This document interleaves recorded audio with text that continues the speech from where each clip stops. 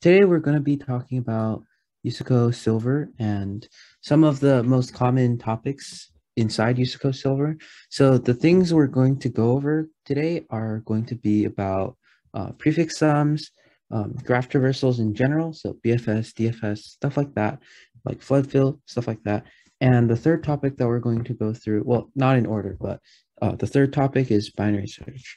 So um, so, if you wanted to talk about some more complex silver topics like sweep line or like two pointers or something like that, you can just ask and then I'll just briefly go over the main idea behind those topics after we're done with the presentation.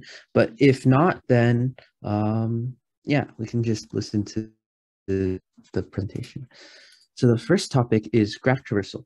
So graph traversal can be done in a variety of ways, but the only way that you need to know for silver is BFS and DFS. So how do you traverse a graph? Well, of course, it's BFS and DFS. DFS is known as depth first search because it searches deep first before it searches breadth. I'll get into what that means later, but essentially, it utilizes recursion to travel through one vertex. And once it travels through one vertex, it's essentially the same as traveling through another vertex because um, you're doing the same operations just on different vertices. BFS is kind of similar, but it's short for breadth first search. So it searches wide instead of into one rabbit hole. And it also utilizes a queue to traverse through the graph rather than recursion. Generally, DFS would be much easier to implement than BFS, but BFS is faster just because its search structure is a bit more efficient, and also recursion is very, very slow. So the constant factor that you get by not using recursion is always going to, of course, make your code faster. So yeah, BFS can also be used for things other than what DFS can do. So BFS can be useful for finding the shortest path in an unweighted graph. It can be useful for a lot of different things, but yeah. Generally, I'm not certain about this, but BFS is a bit harder than the scope of silver, but a lot of silver problems that might be hard to solve without BFS can be solved really easily with BFS. So just keep that in mind. So it might be a little bit, just a tiny bit beyond the scope of silver, but it's really good to know. And most silver people would know BFS anyways, because it's so similar to DFS anyways. Uh, so DFS, the idea is to essentially figure out how to traverse each node.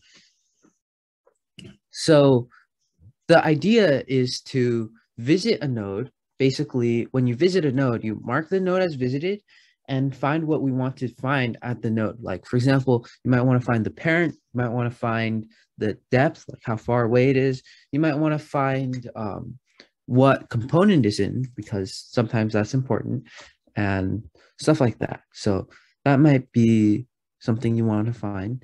Another thing you want to find could be, or actually another thing you want to find could be something like the number of nodes in its subtree or something like that. But generally, there's a lot of things that you would want to find, and you would basically find all of those things when you visit the node. The next thing you do is you list all possible new nodes that you can go to. So for example, let's draw a tree real quick. So here you could have this, or a graph.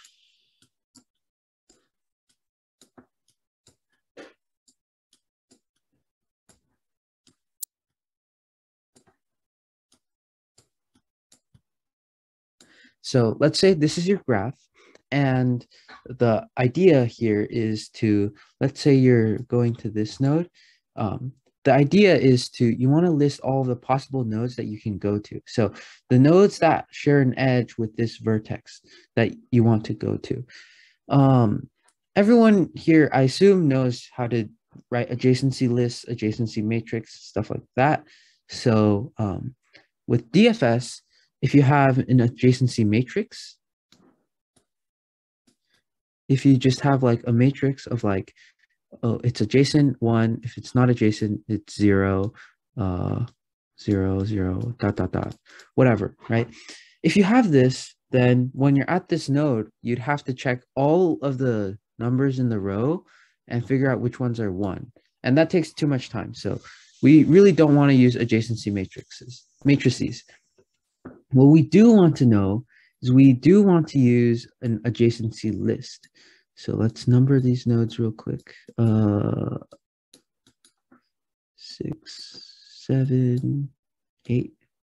So an adjacency list would be listing all of the nodes that one can go to. So the adjacency list, which I usually use ADJ, most people do that, but some people may do something else.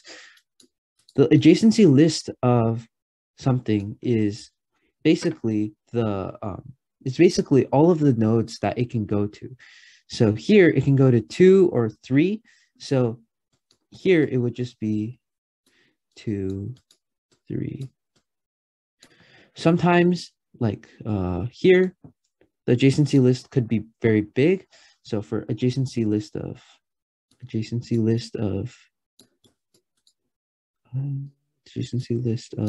3 equals to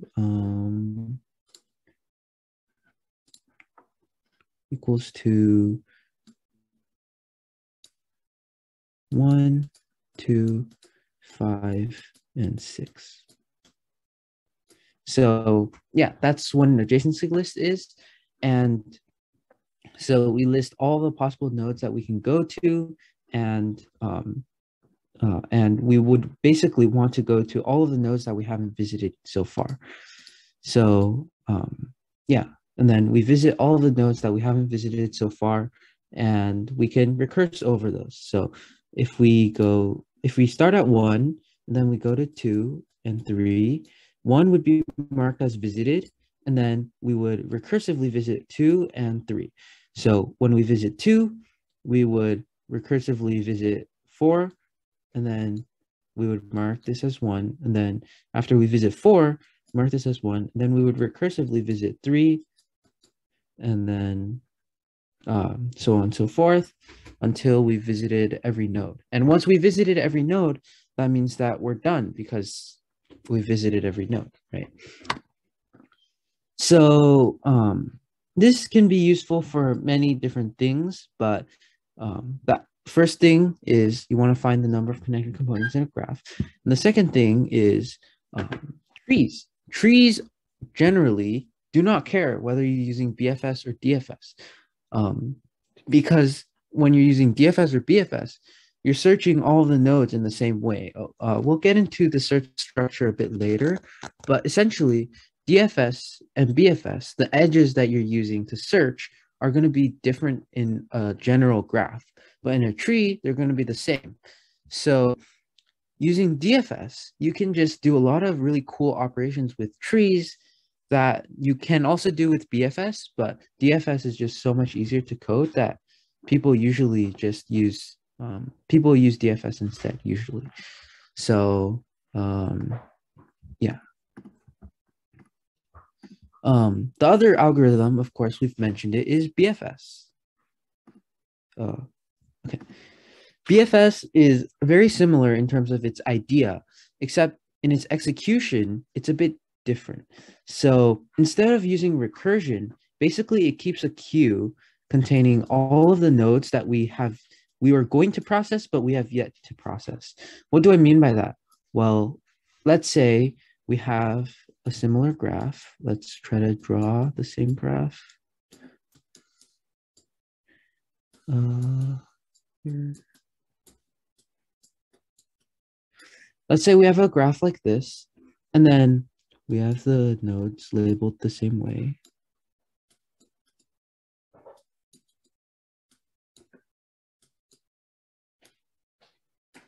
So the idea is that we want to put all of the nodes into the queue that we have yet to process, but we want to process later. or we know we're going to process in that order. So essentially, what do I mean? So at the start, you put any random node into the queue. Let's say it's 1. And then after you get 1 out, you visit 1. So visit 1. You take 1 out of the queue, so then it gets erased.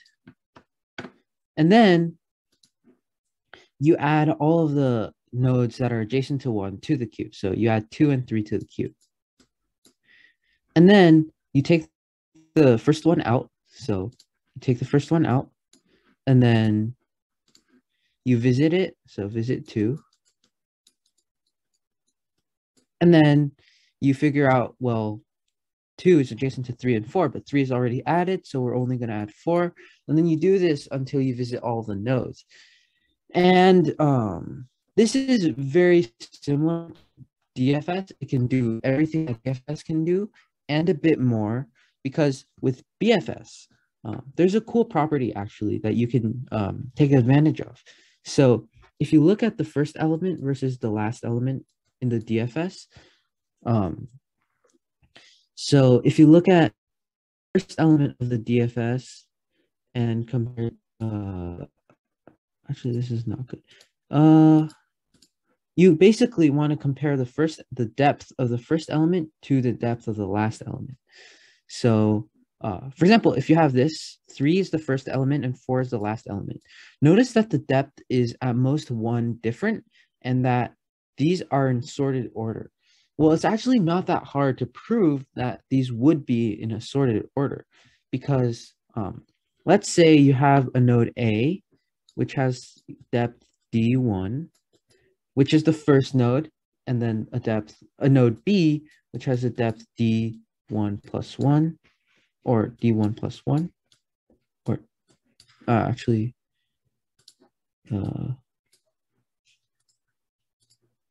D2. Let's say that you have a node C, which has depth of C, which is less than or greater than A and less than B, or greater than A and less than B, and it's not inside the queue. Then what happens with C? Well, if A is within the queue, or if B is within the queue, that means that everything with depth less than or equal to D2 has been either visited or is either visited or in the queue. This is because in order to have visited a node of depth D2, that means that every node before it must have been visited. So every node with depth D2 minus 1 or less has been visited. That means that either C is visited, which is impossible if A hasn't been visited yet, or C is not visited. So that means that C isn't visited, but because A has depth less than or equal to C, that means that C must be inside the queue. So every node that has been visited is always less than the largest node in the queue, and also that the queue is sorted at all times, and also that the depth difference between the maximum depth in the queue and the minimum depth is 1. So there are a lot of cute properties that DFS can use, and the biggest property that we can utilize BFS for is that BFS can find the shortest path between nodes in an unweighted graph. And the reason why this is possible is it essentially has to do everything with the properties of the queue. If the queue is completely sorted, that means that we already know what the shortest path from the node that we're looking for to the or the root node to the node that we're processing is. And if we know that shortest path, then we can update the shortest path for all of the nodes that we're going to visit. And so you can just do it that way. Yeah. So the differences between BFS and DFS are mainly in terms of search structure and in terms of, in terms of how fast it is. BFS is generally faster than DFS, which I've said a bunch of times already, but it doesn't require, but DFS doesn't require using a data structure to store all of the unused nodes, and it's generally just way easier to code. So if you think both BFS and DFS can solve a problem, generally implementing DFS is better because it's faster to code. You won't have to use as many, as much time trying to code it. The search structure is also very different. So I'll try to illustrate the search structure again. So let's say you have a very simple graph.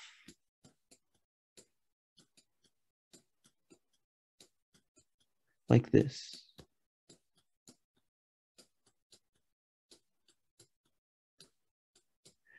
The way DFS will go is it'll start with this node, and then it'll go all the way down one rabbit hole. And then it'll go all the way around the cycle. And then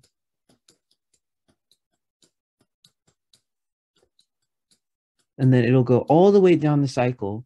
And then after it's gone all the way down the rabbit hole, it'll come back and then it'll see the way that you actually do it. Whereas with DFS or BFS, if you have a similar cycle, it'll consider nodes one by one. So if you start over here, it'll go from here, and then it'll go down this one, and then this one, and then it'll go down this one, and then this one. And then it'll go down this one, and it'll go down this one.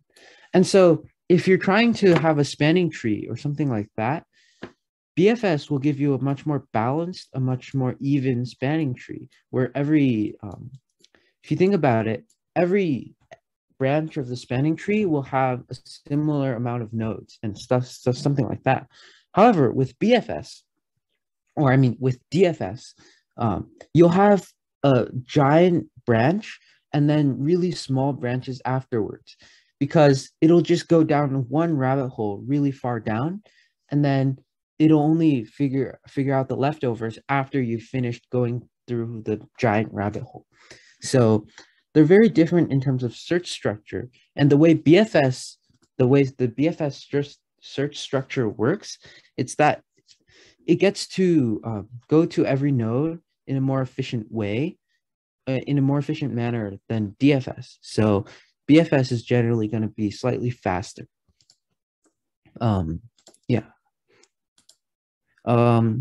Here's an explanation of that. But yeah, one of the most common utilizations of BFS or flood fill, or BFS or DFS, is flood fill. Flood fill is just a way to find the number of connected components of the graph. But not only find the number of connected components of the graph, you can also find, like, as you'll see in one of the practice problems, but it can also find interesting properties of those connected components. Like in the practice problem, it'll give you a graph, and you want to find the perimeter of the graph. And you can do that with flood fill by just figuring out how much each node contributes to the final answer. But the idea behind flood fill is essentially just go through every single node and then run a DFS starting at every node that hasn't been visited. So the idea is, let's say you have a bunch of nodes, but they're only connected like this. Let's say you have another one here and another one here, and then they're only connected like this. If you run a DFS starting from this node, you'll only be able to visit these two nodes. You won't be able to visit anything beyond the first two nodes because there are no edges connecting them. Then if you visit this node, you'll only be able to visit these three nodes. So in order to visit every single node and figure out the properties of each connected component, you want to run a flood fill. You start at each node that you haven't visited, and then you visit all of the components in each node, or all the nodes in each component, and then you do that again and again until every node has been visited. This way, you can figure out very cool properties of connected components, like the size of each connected component, like for example, the perimeter, the area, or whatever. And it's just very useful in general. And one especially common use of flood fill is to be used on a grid. So a lot of problems will require you to find something on a grid. Like for example, they'll have a grid, they'll shade in some parts of it, and you have to find the area of each component or the area or whatever of something. The way you solve this would be to visualize the graph or the grid as a graph. So if you have a grid and then it only wants you to find the connected components each shaded area. Let's say you shaded these areas. One way you can find the connected components are you can view this grid as a graph. The edges of the graph are the edges between connected or between filled in nodes. And so your resulting graph would look something like this. And then after you have this graph, you can run a flood fill on the graph to figure out some really interesting properties of the graph. So, yeah. So here's the first practice problem. Read it for like 5 minutes maybe, and then, yeah, try to come up with a solution before we go over it.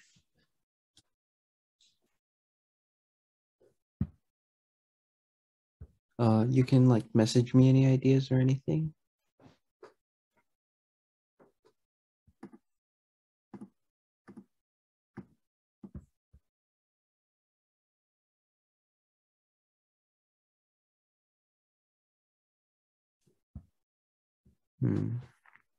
Maybe this problem is a bit hard, but let me make sure it's the right problem. Yeah, it's the right problem.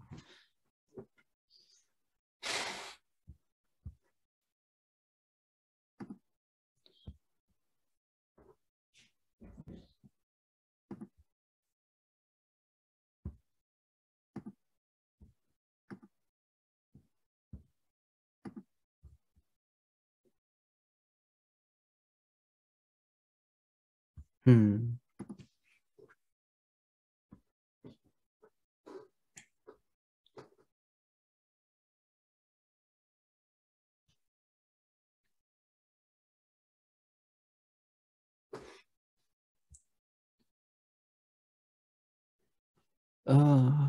Okay, so I'll just try to explain the solution as well as I can. But essentially, you'll notice that n is less than or equal to 5,000 and q is less than or equal to 5,000. That means that we can just solve it for each query. If we can solve it in O of n for each query, then we can solve the whole problem in O of nq, which runs in time. So how do we do it for each query? Well, the idea, okay, so the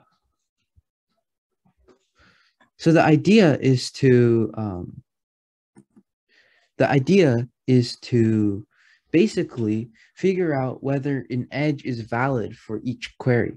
So if an edge is valid, then you can traverse it, and we can tell if it's valid if r is greater than or equal to k of I. Basically, whether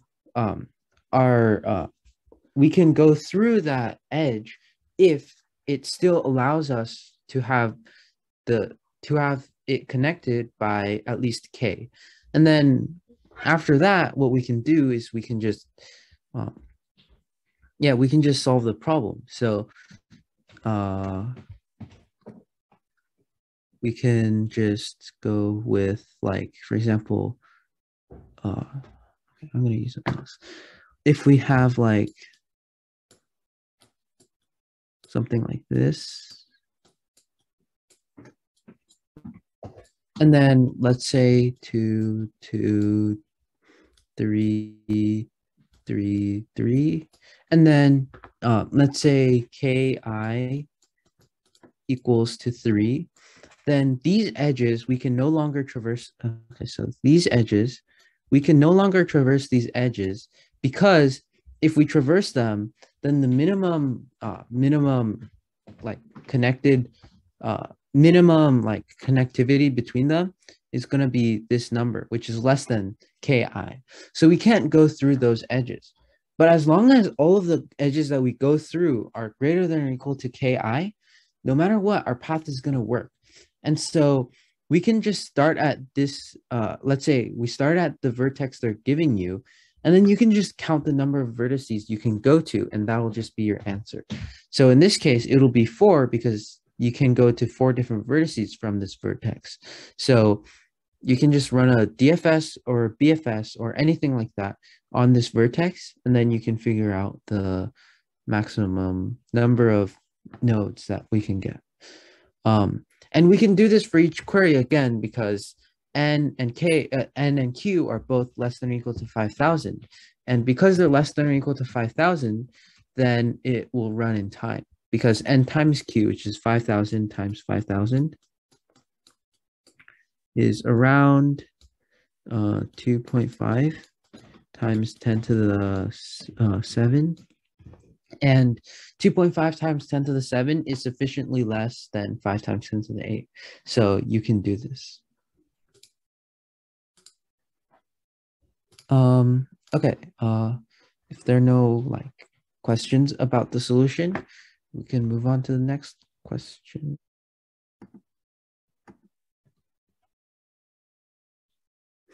Okay. If no one's gonna send me any messages, I might as well just go through this right now. So the idea behind this problem is, again, to turn your grid into a graph. And so you want to use flood fill to figure out the area and perimeter of the graph. Well, how would that work? Well, let's say that we have a grid.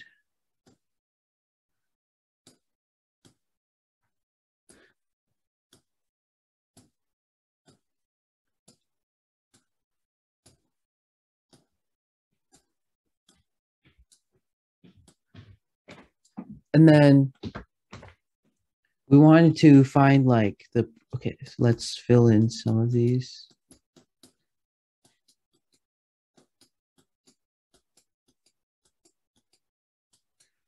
Let's say we wanted to find the perimeter of the maximum component and the area of the maximum component. Well, how would we find the area? Well, the area is just by definition the number of filled in vertices inside the connected component. So for the area, it would just be really easy. It would just be the number of nodes in that component. But the perimeter is a bit more tricky because it's kind of hard to figure out, well, how many edges does borders this, and well, how do I do that? Well, the way you want to try to approach this problem is to try to break down the perimeter into its components. You want to figure out what does each node contribute to the perimeter. Well, let's consider this node over here. What does this node contribute to the perimeter? Well, it contributes to the perimeter each side that is each side of the node which is connected to something that isn't a node. So for example, it's connected to this, but it's not connected to this, and it's not connected to this, and it's not connected to this. So you care about the number of things that it isn't connected to, which is 3. So this node would contribute 3 to your perimeter. But this node, because it's connected to this, but it's not connected to this, and it's not connected to this, will contribute 2 to the perimeter. And so if we do this for every single node, then we can figure out what the total perimeter is. And once we're able to do that, we can just find the maximum of all of that, and that's just the solution. Does that make sense to everyone? Shouldn't be too hard to solve, but yeah. Okay, if there are no more questions about this, then let's go on to the next topic, which is binary search. So, okay. I hope most people know what binary search is, but in summary, binary search is just an algorithm which can efficiently search through a sorted array. And the idea is that, like, let's say you have an array which is sorted, and then you basically, every time you search, you want to halve the search space. So when you search, you want to figure out what the middle number is. Let's say the middle number is m. Then if your required value, which is x, if your x is less than m, if x is less than m, then that means that your value is going to be in the left half. And if x is greater than m, then your required value is going to be in the right half. And if we can narrow down the search space by a factor of 2 every time we do one operation, then we can do the whole thing in O of log n operations. And so that's basically the key idea behind binary search. And yeah, and it's fairly easy to code. I hope most of you know this already, but yeah, it has many applications. And the ways in which binary search is used is very, very clever and requires a lot of thinking to figure out how to use binary search in a lot of cases. So the most obvious case is, of course, finding a certain element in a sorted array. If you find a certain element in a sorted array, well, of course, binary search, that's what it's designed to do. But it can also be used to binary search for the answer. What do I mean by that? Let's say that, let's say that it's really easy to figure out whether an answer works. And an answer would work, let's say it's really easy to figure out whether an answer would work. So we have an array of our possible answer space. So this is our answer space.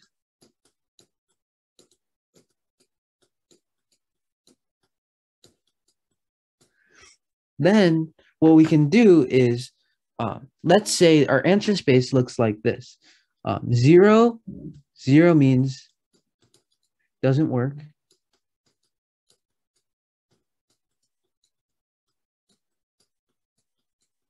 And 1 means works. Then we can do something like this. So if you have your answer space looks like 0, 0, 0, 0, 0, 0, 0, 0, 0, 0, 0, 0, 1, 1, 1, 1, 1, 1, 1, 1, 1, 1, then you can use binary search to solve this. Well, it doesn't look that solvable, but how do you solve this? Well, again, you use binary search. You split it in half, and let's say the middle value, which is this value, is a 1. So now that the middle value is a 1, then essentially you can just say, oh, well, that means everything here is 1. So everything is 1.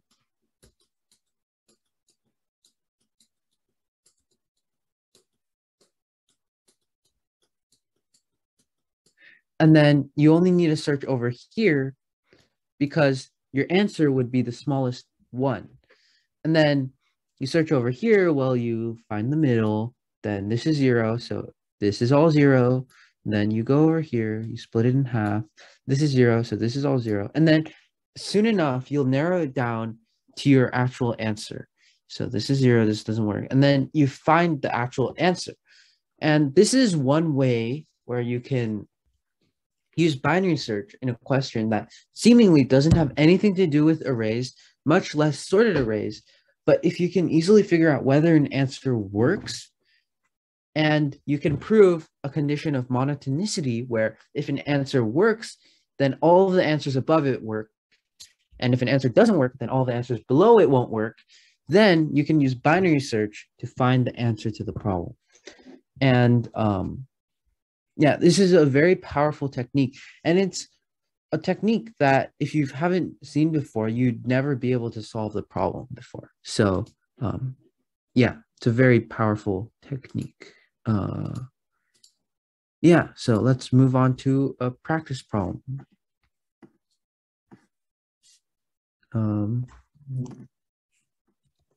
Here's the link.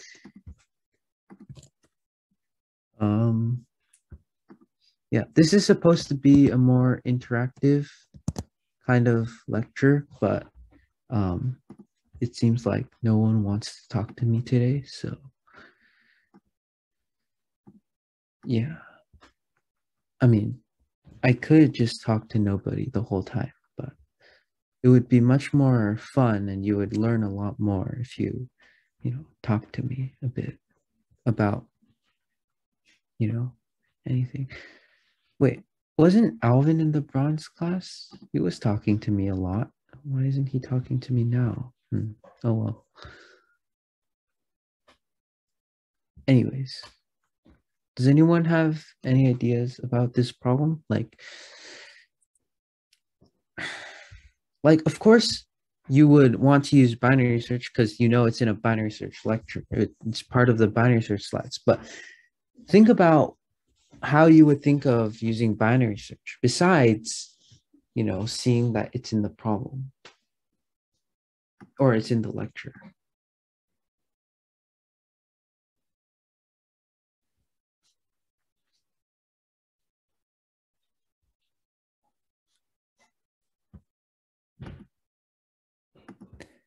Okay, I guess there's no point in trying to wait for people to talk to me. So, yeah, I'll just explain the solution to this problem.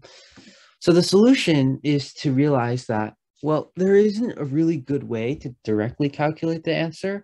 If you try to think hard enough about how to directly calculate the answer, it's really hard to determine, well, how many cows do we go through? How many cows do we take with each bus? And okay, well, if we take this, how do we know it's optimal?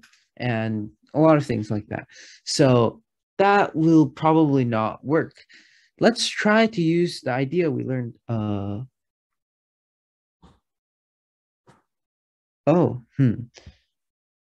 I don't think that'll work. And the reason I don't think that'll work is because, or let's,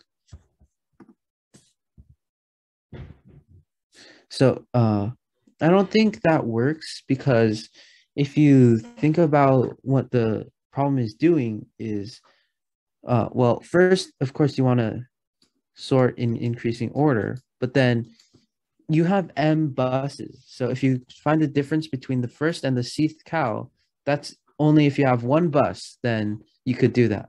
But if you have multiple buses, it might be optimal to place something here. And so the first cow would go wait this much time, and then the second cow would wait this much time.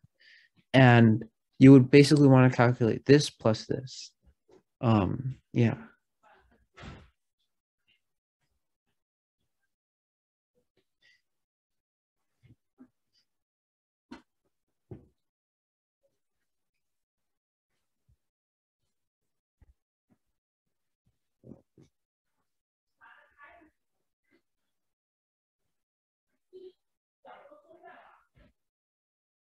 So, okay. So the idea behind this problem is that it's actually really hard to determine, again, as I said, where you want to put all the buses. So what you want to do is instead of determining where to put all of your buses, what if you determine uh, what the maximum wait time is? And then after you determine the maximum wait time, then you determine whether it's possible to get that wait time. So let's first solve that. How do we determine whether it's possible to solve that wait time? Well, let's say you're given this. Let's say it's 1, 2, 5, 6, 7, 10, 11, 12. And the wait time we want is 2, and we have 3 buses. So what we can do is we have to take every single cow.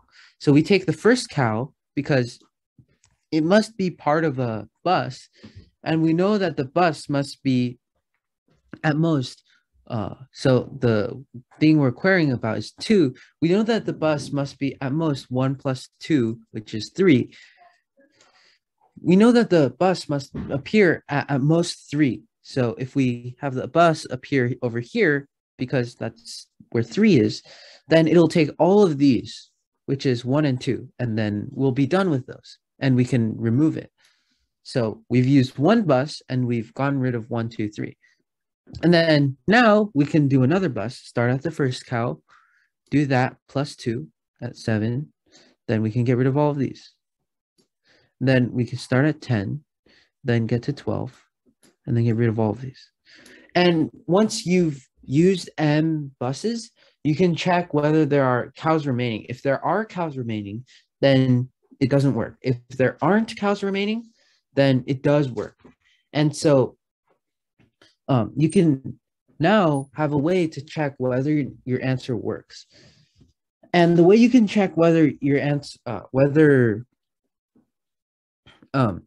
way you can check whether what your answer actually is based on binary search is, remember the condition.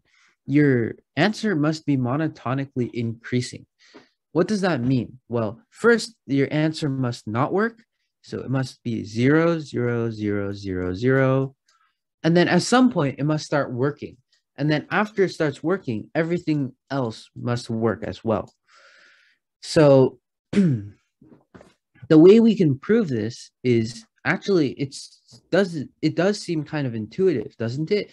Because if one of the if a time t works, that means that if a time t works, that means that you can always do t plus 1 because the configuration that you have for t would work for t plus 1 and etc. And if you don't have one for time t plus 1, then of course you won't have one for t, because if it's not even possible to do it in t plus 1, how would we possibly do it with t? And t is a strictly more strict condition. So no matter what, the monotonicity is conserved, and because there's monotonicity, then we can use binary search to do it on the answer. Yeah.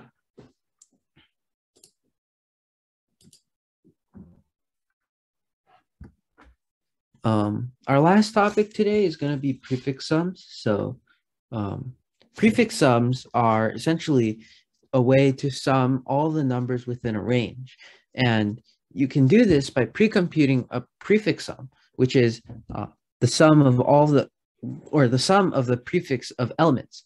And then you can find the sum of all the numbers in a range by finding the sum of the numbers in the prefix up to the right endpoint minus the sum of the numbers up to the left endpoint. And that's basically the way you can efficiently query the sum of all the numbers in a range. You can also do prefix differences, like if the problem is giving you a bunch of range updates, like for example, if you had something like this, and then like this is your array, and then you have a bunch of queries like this. Then this is like +1, this is +2, this is +5. Then you can basically store a prefix difference array, and you can update that. And the way you do that is your prefix difference array is originally 0, and then you add 1, so here's 1. But then when you subtract 1, it's -1. So when the range ends, because when the range starts, that means that you're adding 1 to the difference between that one, that first index, and the index before it, which is not being updated. And then similarly, on the other side, you're adding 1 to the last index, but not to the one afterwards. So it's -1 from that to that. And then you can have this thing. And then afterwards, after you're done with all of your updates, then you can figure out what the actual array is by doing a prefix sums on your prefix differences. Yeah, that's basically the idea on 1D prefix sums. 2D prefix sums are very similar, except it requires you to do something called principle of inclusion and exclusion. It's essentially a fancy way of saying, well, count the number of times that you've included it. What do I mean by that? Well, essentially, with p sums ij, you've included it. Let's say this is your grid. With p sums ij, you want to include all of these ones, right? But when you do I minus 1, you're including all of these ones. And then when you're doing j minus 1, you're including all of these ones. But that means you're including these ones in this first half or first box. You're including these ones twice. So you have to subtract it back in order to maintain that all of them are 1. All of them are counted once. And so this is basically the idea behind 2D prefix sums, where you can just find the sum of all of the values, and then here's the way you can do it. It's a similar way because you're finding the range at the max, and then you're subtracting all of the ones you can. But then after you subtract all of those, some of them are subtracted twice, so you have to add that back. But yeah, this is essentially the idea.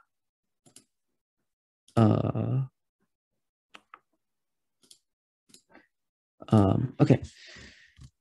Prefix sums generally is not an algorithm in terms of itself. It's a way to optimize your solutions to different things. Like a lot of problems, they'll mostly be prefix sums because that's the hardest part about it. But the idea is, first, you want to figure out a solution which is not actually efficient, and then you want to optimize that solution with prefix sums. So if you can reduce the problem down to finding the sum of the numbers in a range or something like that, you can do prefix sums using it. However, prefix sums itself isn't a way to solve a problem. It's not an algorithm to solve a problem. It's rather an optimization to try to make your algorithm faster. Let's see an example of this. Here's practice problem 1, which I'll send it in chat.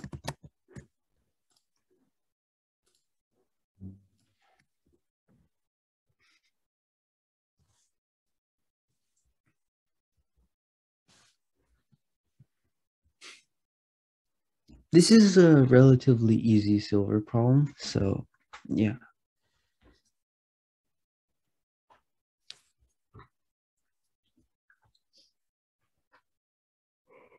To oh my. Okay, the solution to this problem is basically to realize that there are only n different places for Bessie to change her gesture.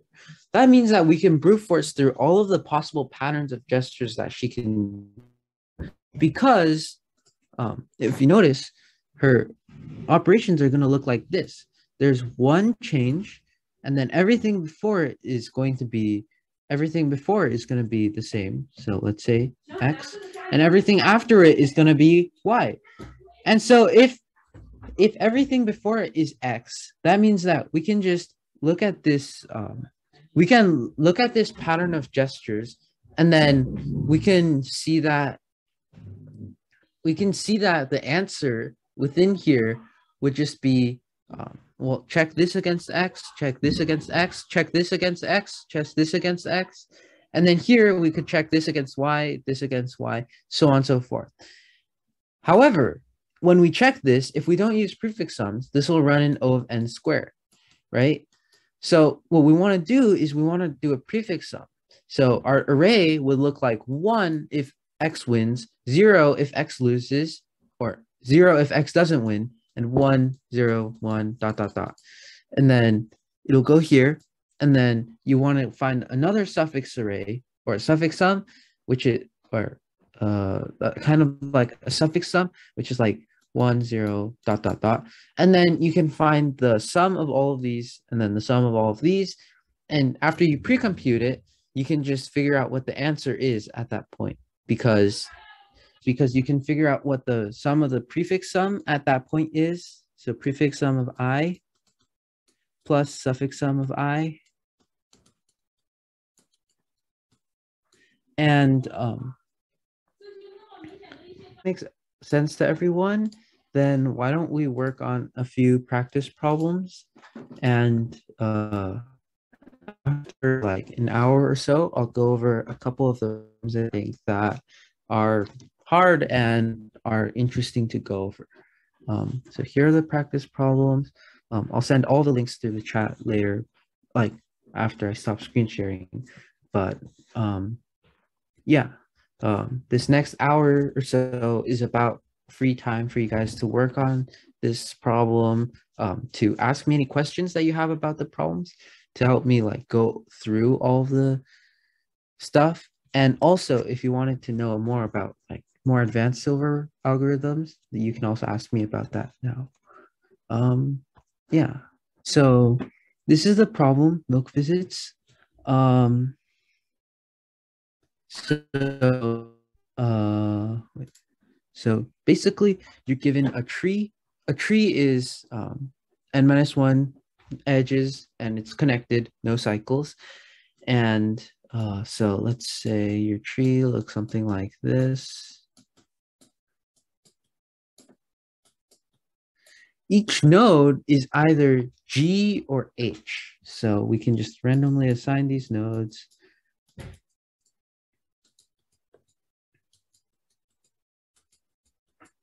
Okay, and then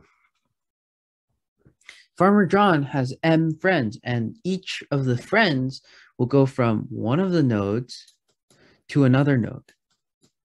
So yeah, and they want a specific type of milk, either G or H. And so if they can't drink either G or H milk, then, or I mean, if they can't drink their preferred type of milk, they will be sad. And you want to figure out whether each friend will be happy. So the idea behind this problem is that, well, the first observation you notice is that what happens if a friend is not happy? If they're sad, like what happens? Well, in order for a friend to be sad, that means that each node on the path, each node must be the opposite of what it is. So the same type. So because each node has to be the same type, in order for the, wait.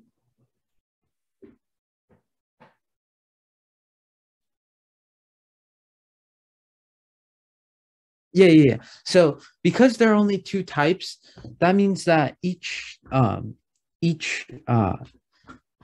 path in which a farmer or Farmer John's friend is sad means that all of the nodes along that path must be the same type, right? And it also must be the opposite of the type they want. So let's say they want H. Then if you go from this node to this node, they would be sad because all of them are G. But if you go from this node to this node, then he'll be happy because he'll be able to drink milk from Holsteins.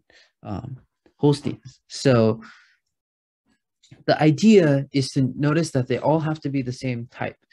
So in order for them to be the same type, they must be in the same connected component. So let's do this. Each edge is only valid if it goes between two nodes of the same type. Now you basically want to check whether the two endpoints are in the same component. If they're not in the same component,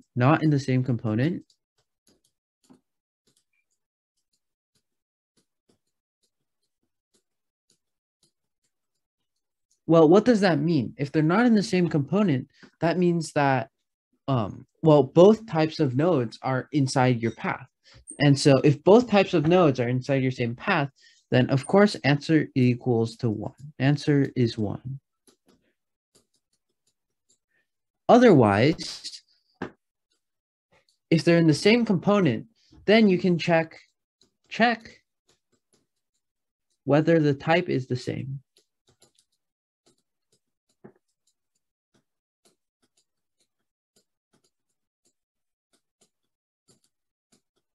And once you check whether the type is the same, if it is the same, then so if it is the same, then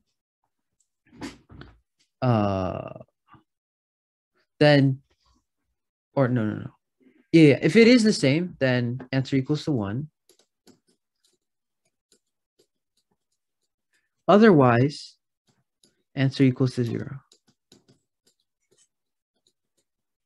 So once you do this, then you can just run flood fill to figure out what the connected components are. And then after you've run the flood fill, you can just check whether they're in the same component. And then after you check whether they're in the same component, whether that component has the same type. And you can figure out the answer using this. Does that make sense to everyone?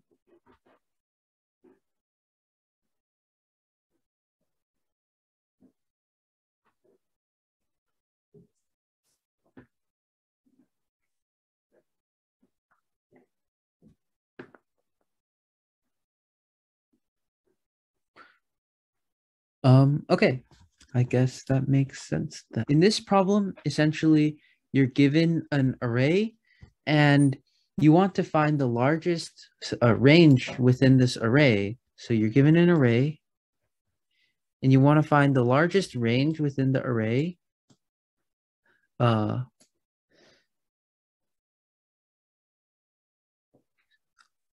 uh,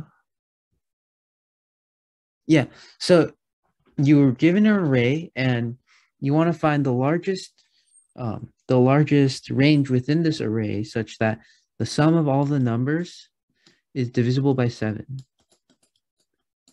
So the way you can solve this is you first want to figure out what the sum inside the range is, and you want to then figure out what the largest possible range is. Well, let's start with the first one. Finding the sum within the range, you can use prefix sums for that. But specifically, you want to find the sum modulo 7, because if you find the sum modulo 7, then you can do some cool things about it. So if you have like your sum array, which is like random,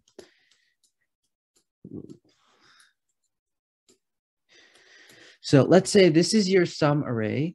This is your array containing all of the sums modulo 7. Now, what can we do with this array if we want to find the maximum range within this array? Well, one thing we can do with this array is we can say, what is a property of something that is divisible by 7? Well, let's say that your range looks like this. How can we easily tell if this is divisible by 7? Well, if this is divisible by 7, that means that this number, so the p sum b minus p sum a minus 1 is congruent to 0 mod 7. That means that p sum b is congruent to p sum a.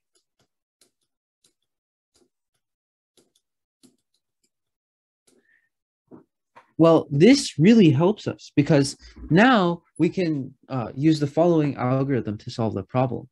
We find the prefix sum of the array, and then we go through the prefix sums for each individual type of prefix sum, and then we want to find what the difference between the maximum index and the minimum index is. So for example, if our type is 2, we want to find the difference between the maximum index and the minimum index. And that would be our answer for 2. For 6, it would be the maximum index minus the minimum index. And this works because you know that it's divisible by 7 if their sums are different by a multiple of 7. And in this case, if their sums are different by 0 exactly, because our sums are modulo 7. So now that we've done all of this modulo stuff, we can easily find the answer by just looking at numbers that are the same. And because we can do that, we can find the answer. So our answer in this sample, I guess, would be or in the sample I'm giving, it would be 1, 2, 3, 4, 5, 6. 1, 2, 3, 4, 5, 6. Oh, it's the same. So it would be 6, I think. Yeah, it would be 6. Does that make sense?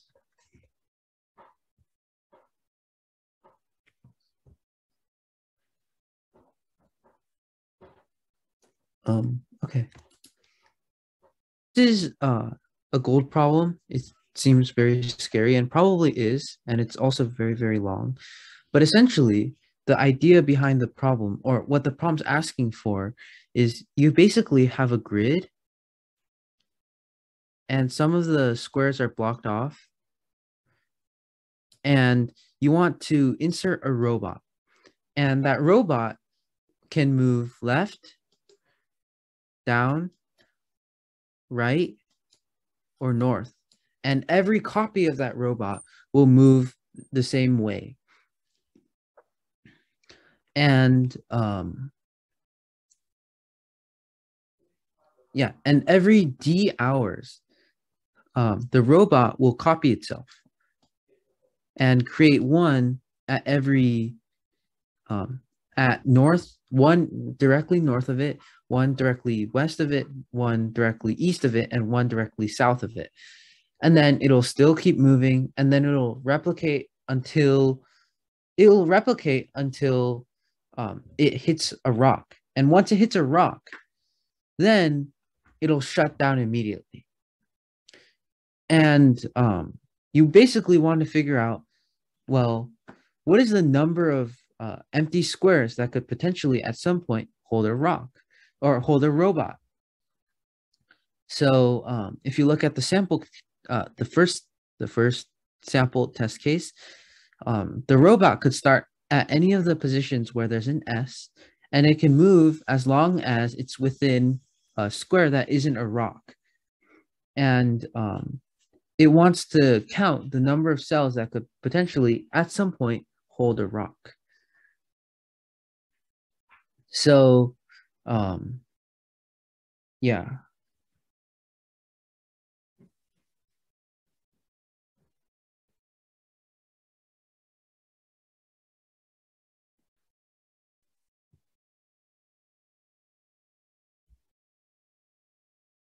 So the idea behind this problem is that you want to find the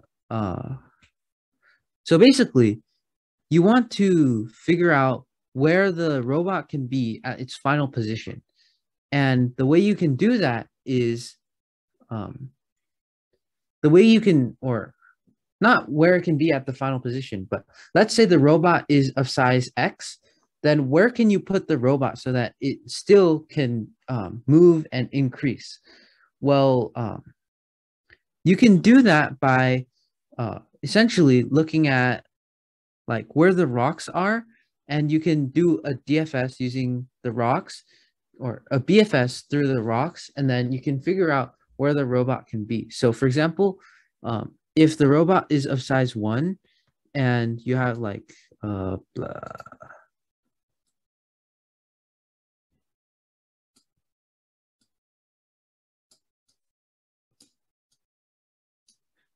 like this, like the sample test case.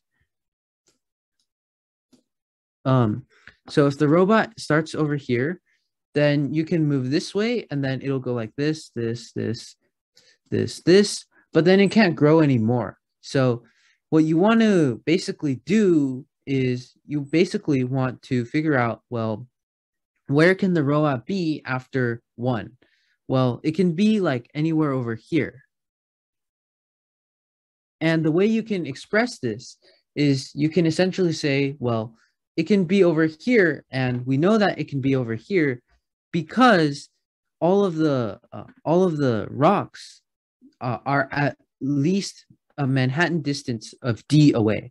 And Manhattan distance is essentially, if you don't know what Manhattan distance is, it's essentially this, the number of vertical and the number of horizontal you need to get to the rock. And no matter so, and basically a rock, I mean, not a rock, a robot position works if the Manhattan distance between it and the nearest rock is d. So basically, you can use this idea, like where you can put a robot such that it doesn't crash into a rock. You can use this idea to form a map, and the map, or not like a map, but like kind of like where the robot can be based on its position and how long ago it started. You can do that by running a DFS or BFS, a multi-sourced BFS from each of the rocks. So you can basically, you want to find for each rock, for each position,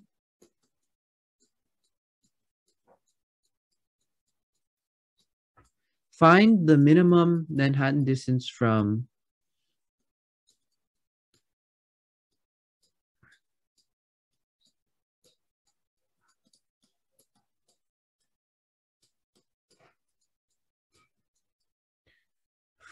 a rock.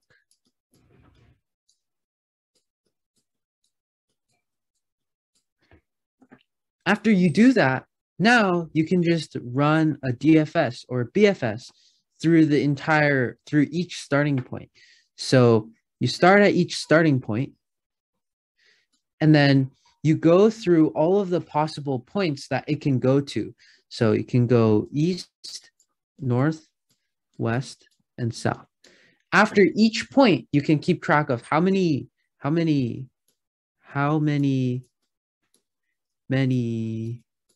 iterations you've, how much time, or I guess how much time, I guess.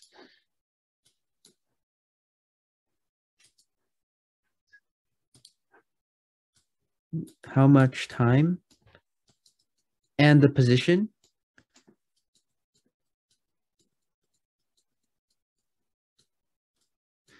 And then you can, after you keep track of how much time and the position you're at, then you can figure out, well, you can figure out basically the maximum time where you can be at the position. You can be at position. And the reason you want to find the maximum time where you can be at that position is because if you find the maximum time that you can be at that position, that's when there are the most robots on the board. And so that's when it reaches as far as it can reach. And so if you place a robot, the middle robot over there, then you can reach the most places. And so you want to find the maximum because you want to figure out which squares can be occupied by a robot. And once you find the maximum time, again, you use another BFS to do this. So you use a BFS to find this. You use a BFS to find this.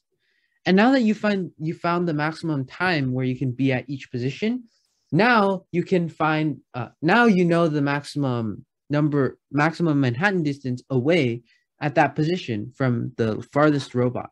So now you can use another BFS,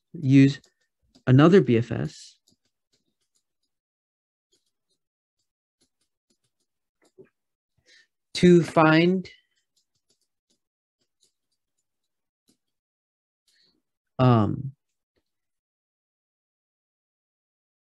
so you use another BFS to find the position of to find all working positions. And the way you do this is you can basically store a BFS of the position and the number of the total Manhattan distance from the closest available position, I guess. And basically, you can store how much Manhattan distance you have left. And after you traverse an edge, you reduce that Manhattan distance you have left.